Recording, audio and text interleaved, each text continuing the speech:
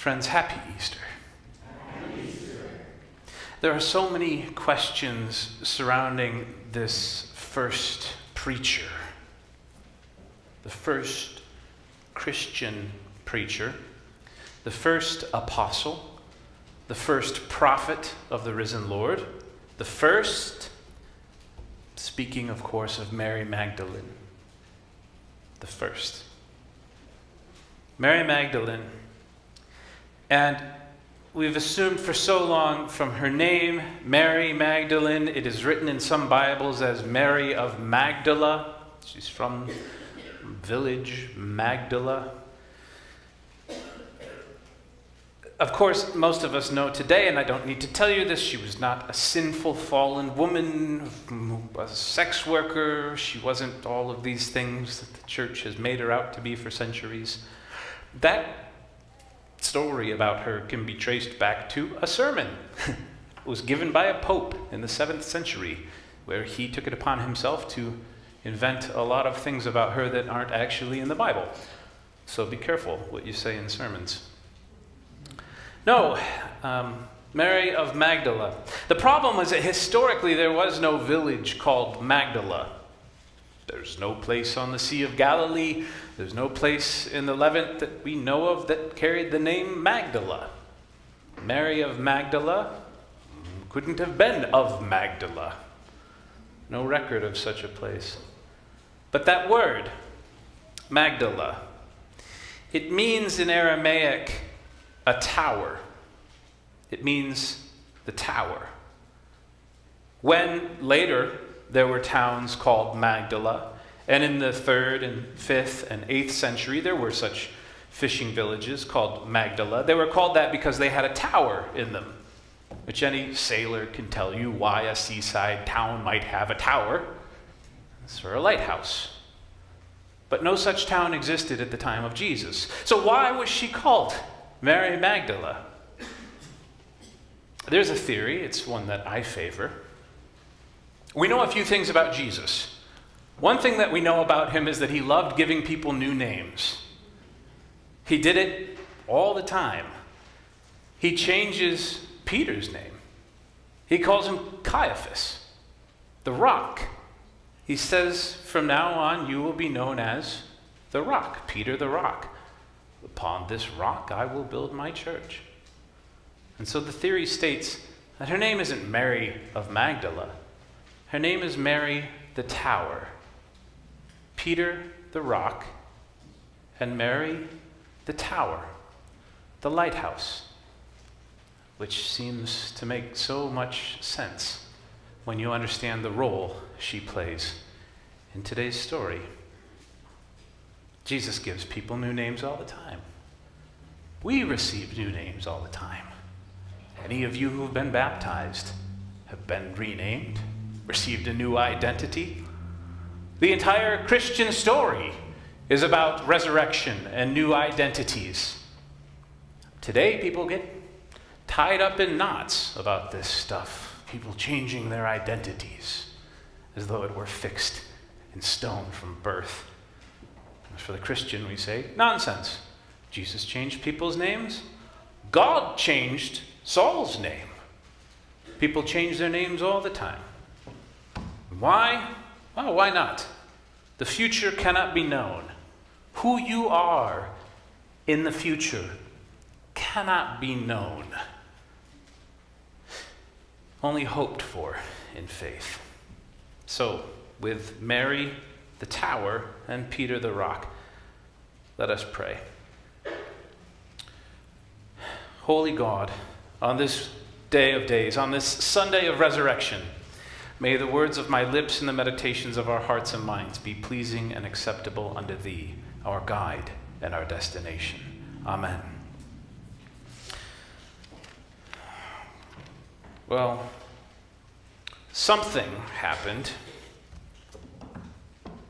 Something obviously happened in Jerusalem. Jerusalem is actually a really appropriate place for important things to happen. You know, it's the land bridge that connects Europe and Asia and Africa. if you're trying to move stuff between those 3 continents, you're going to go through Jerusalem. Incidentally, it's why people have been fighting about who controls Jerusalem for as long as people have been fighting.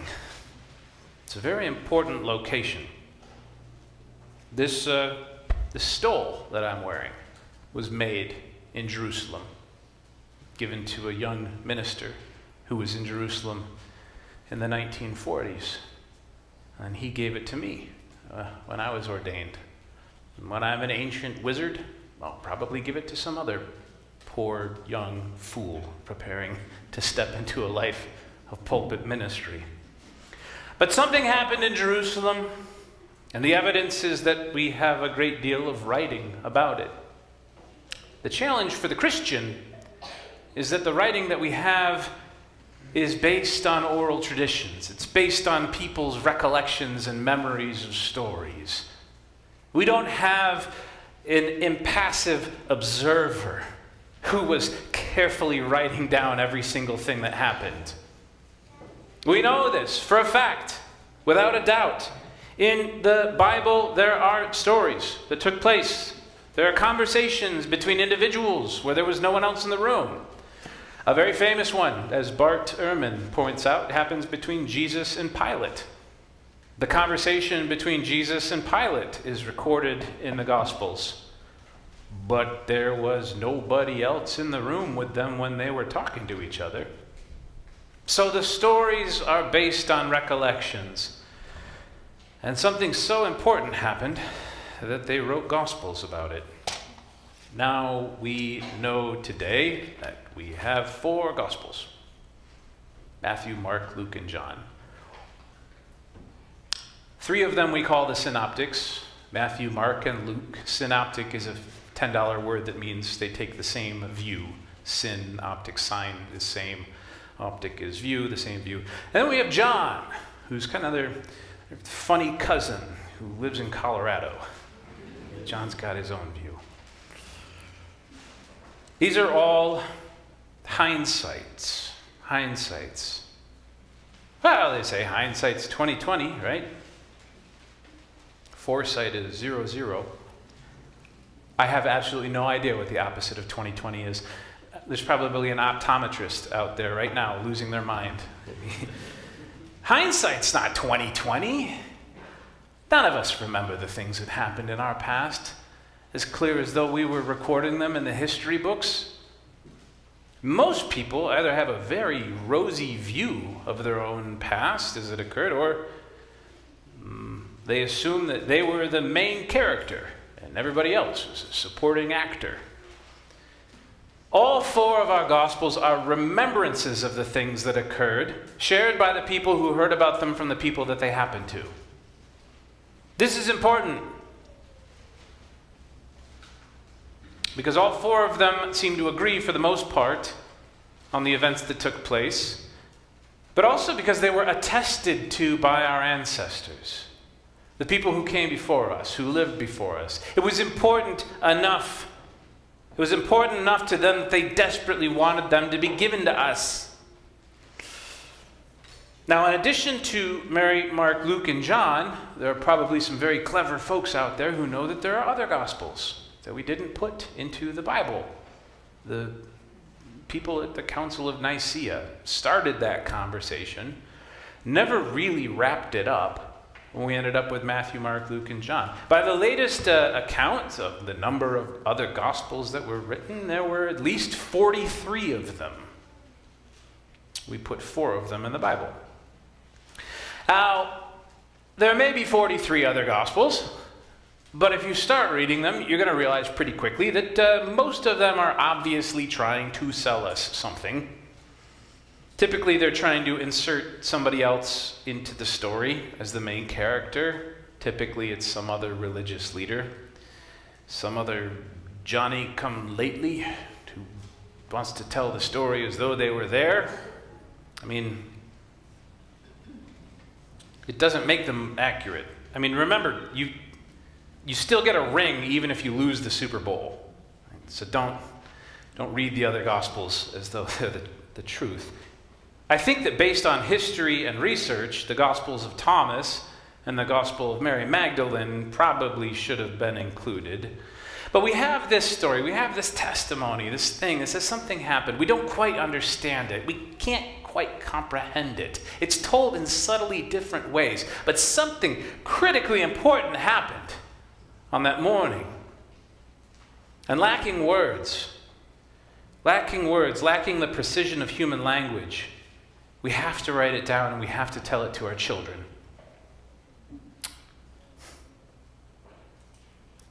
The gospel authors are, all of them, desperately trying to communicate one thing.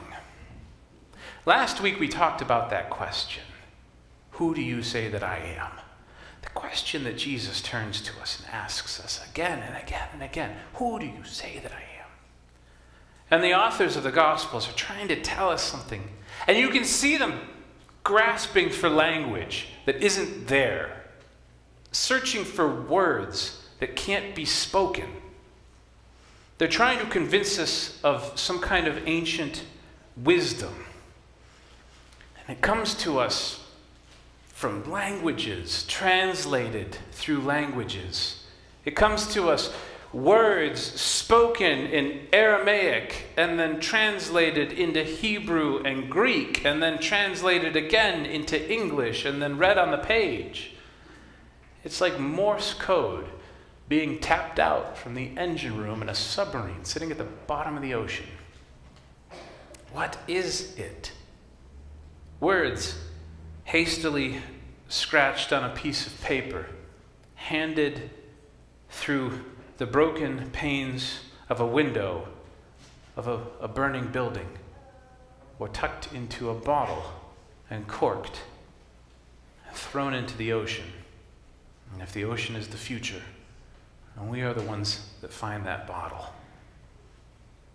The words are as close as I can understand them, and as best as I can decipher, after having tried for many, many years, is that we do not have to be afraid.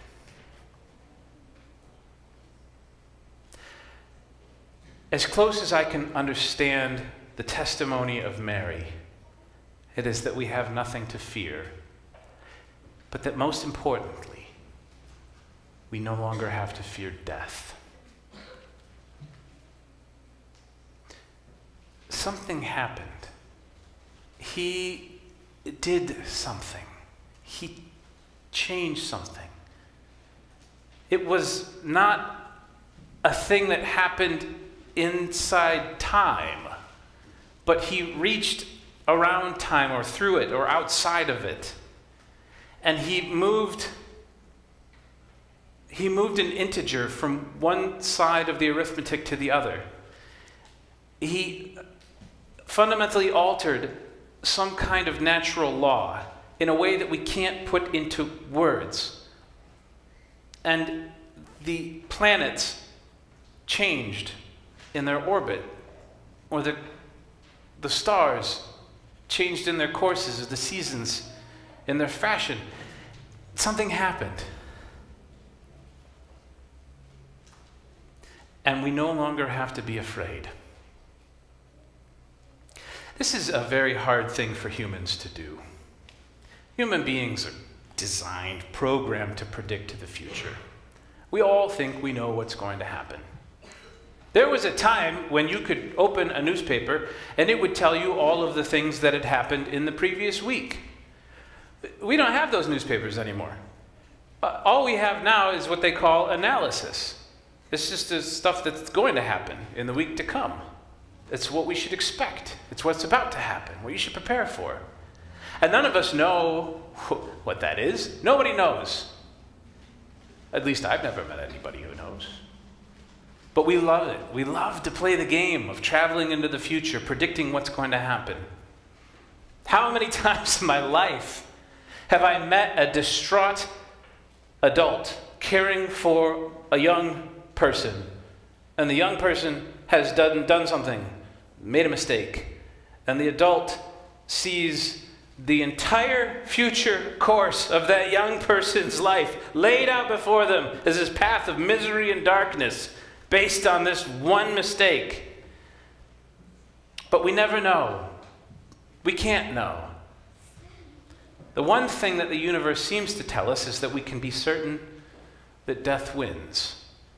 And the one thing that the people who gave us this book desperately want us to know is that that's just not true. Death loses.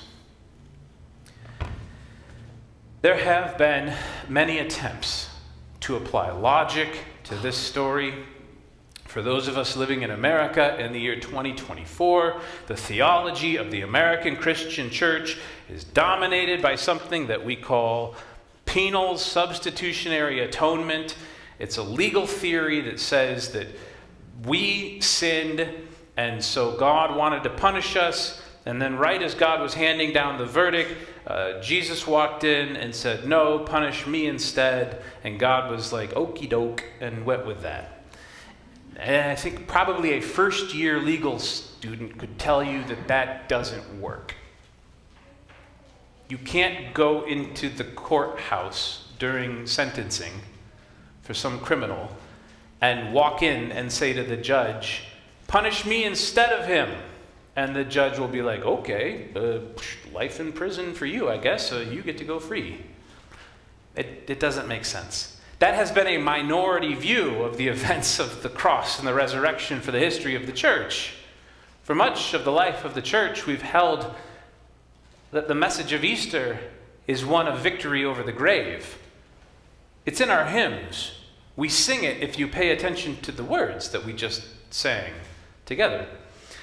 It is that God goes into death, defeats death forever, and then the resurrection is proof of this.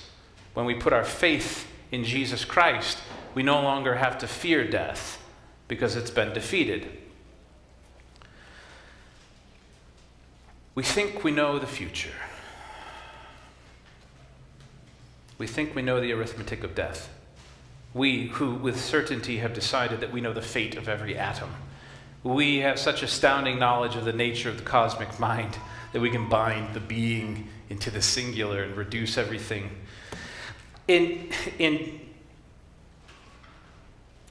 1975, somewhere in central Utah, there was a massive forest of aspen trees, 100 acres. And in 1975, they counted those trees because there was a lot of aspen trees. And there were 45,000 trees in that forest of 100 acres. And we knew that there were 45,000 trees in that forest in central Utah because we counted. Listen. In 1975, there were a 100-acre stand of aspen trees in central Utah that numbered over 45,000. That's a lot of trees. And then, the very next year, in 1976, Jerry Kemperman and Burton Barnes counted again and checked. And they discovered that there was 100 acres in central Utah that didn't have 45,000 aspen trees in it. It had one. It had one tree with 45,000 different trunks. And now, today, we call it pando. It's just a Japanese word that means I grow. It is the largest living thing on earth. It is one aspen tree. And so, though we can count, and though we can assume that we know, and we can see, and we can presume to have all of the knowledge in the world, we get it wrong. We get it wrong. And we can stare death in the eyes and go through the darkest moments of our lives. And we can assume that tomorrow will be darker than today, and the day after that worse and worse, until finally a day of darkness that assumes and consumes all of the other days. But the prophets, from Mary Magdalene to today, are desperately trying to tell us that it isn't so. That we're assuming things that aren't true. and that death doesn't win. Well, if we know anything is true about God, we know that which is most present to the Creator, because it's the thing that exists. The treasure, the one thing that God loves, the most precious thing to God is life. Unexpected, improbable, hovering in the great darkness of space on this pale blue dot is life. An absolute miracle. You see it whenever you look at another human being. You see life. That thing is so precious to God that God would go into death and defeat death forever to preserve it and save it. And that is you. You are alive. You are so incredibly precious to God that today we discover God has done the one thing that we assumed was impossible. God has taken death off the table. Now we don't have anything to fear anymore. Hallelujah. Amen.